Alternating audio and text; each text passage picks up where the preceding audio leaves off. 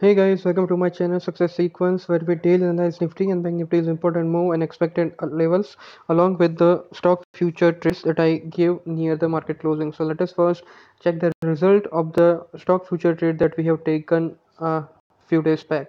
Uh, so let me just share my WhatsApp broadcast with you. So this is my WhatsApp broadcast, and as you can see, on 25th of January.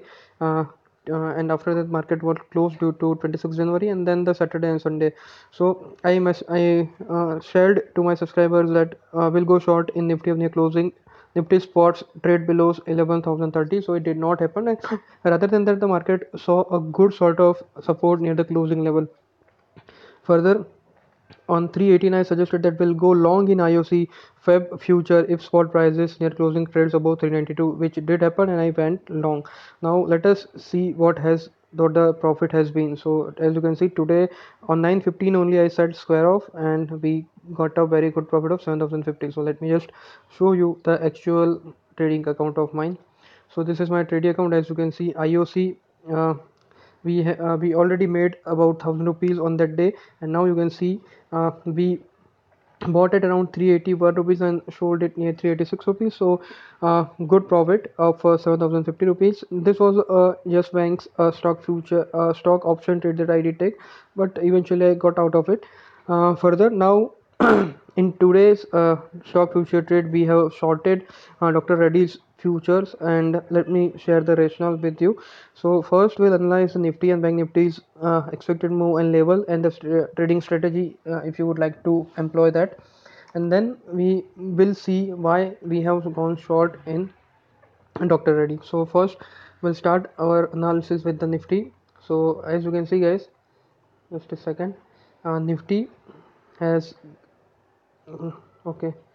So as you can see guys, it did received a good sort of rejection near the lower levels. As you can see here, it did receive a good sort of support, and in my previous video also I did mention that when you see this kind of move, you can definitely expect a market to trade either on an upside or on a downside convincingly, because this kind of pattern did suggest that the market could have closed on a lower basis, but there was some sort of buying that was happening near the lower level, which pushed the prices up. And as you can see, it was also near the opening of the previous candle. So once this level should have broken, you can definitely go, you could have gone long, and the target I already mentioned in my previous video. However, we were not expecting this sort of good up move, but yes, there was an expectation of up move, and then that's the only reason we have gone long in the IOC. Now, what this market has further, and what are the level you can expect in the market in the days to come, that needs to be analyzed. So let us start with the our analysis with the option activity range. So guys, you can expect a definitely good sort of volatility, and it is nothing new because the budget week is coming. So uh, this is budget week, and that's the only reason you can definitely expect a good sort of volatility. And 12,000 to 10,500 is the broad option activity range, which you can expect. So this is just indicative range, and now 900 points on upside and 600 points on downside. And if you can see, the CCI has already been suggesting a lower move and is taking support near its previous level. So till the time CCI trades in the plus 100 zone, you should not expect the market go down significantly. Definitely there will be some sort of here and there move on a lower side, but the data looks good, and the market should trade with a stable to bullish expectation. Now if you see the MACD, you can see that it has broken out from its exponential average, and it has also broken out its support zone. As you can see, just let me expand here, that could have been a bearish crossover, but it did not happen. The market went on upside. Now relatively longer term MACD, you can also see that it has been breaking its previous resistance. So to confirm this kind of analysis, what you need to do is you need to check the weekly chart, and it proves, or it serves very good sort of for to understand the market sentiments. So as you can see, the market has seen a good sort of gain right from uh, 10,000 during the election result, and now 11,130. So it's been trading on a good high side. Now we cannot say with certainty that it will go down, and it will go down by how much point. But what you can expect from the option chart data is that market participants are bullish as of now, and they are expecting the market to trade on a high side only. So if you see the option chart data, what you can find out is that the market participants have gone bullish, and I cannot observe a good sort of significant bullish position, but it is a bullish position, and the market participants are expecting a move till 11,700 for this particular week. And put data is also sort of supporting, and as of put data is concerned, market participants are expecting the market to trade on higher side above 11,000. So if you see market falling down below 11,000 level, and if you see it stays there, you can definitely go short with the stop loss of 11,000 only. The target could be 10,980, or further if it goes down, you can definitely expect the logical target would be the 13 days exponential moving average, which comes to around 10,898. So that is a very very drastic move, and it is most likely will not come. So but what are the analysis is coming up as far as the analysis of option chart data and the technical indicators I am suggesting you guys here.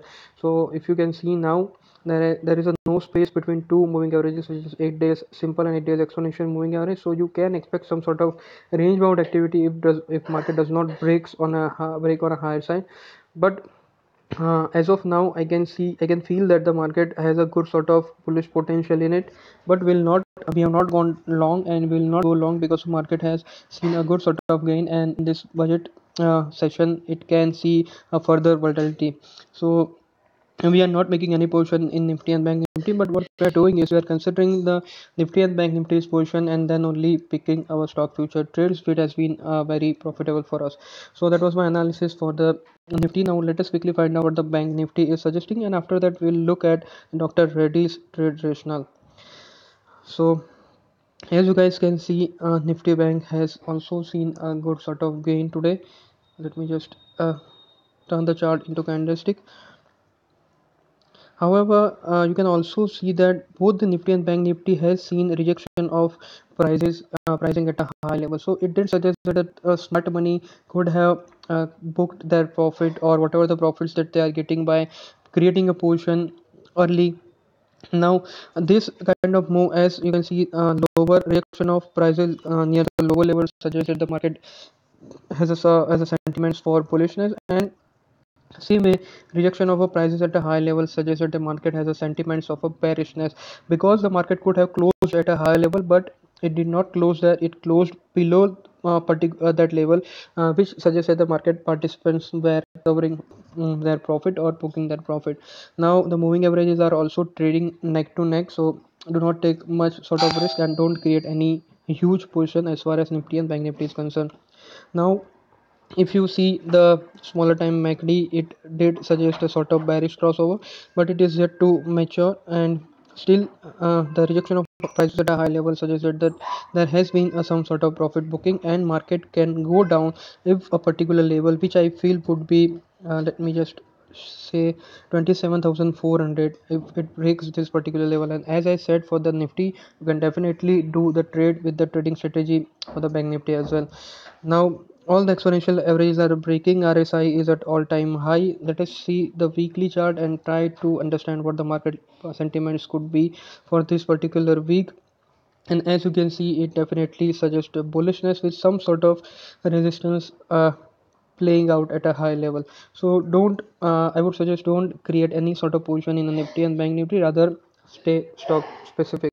So having said that, let us come to our analysis of stock. And if you can see my broadcast, I did, just second guys, it takes time to load. So as you can see, going short with Dr. Reddy February future risk call. The reason is I am also going to explain you the reason why it is a slightly risky call. And as you can see, I have shorted Dr. Reddy around 2362.30 level, and it is trading high, giving me loss of about 1425 rupees. So I am holding it and will square up my position tomorrow. So let us see why we have gone short in the Dr. Reddy's stock and the reason. So let me just open Dr. Reddy's chart.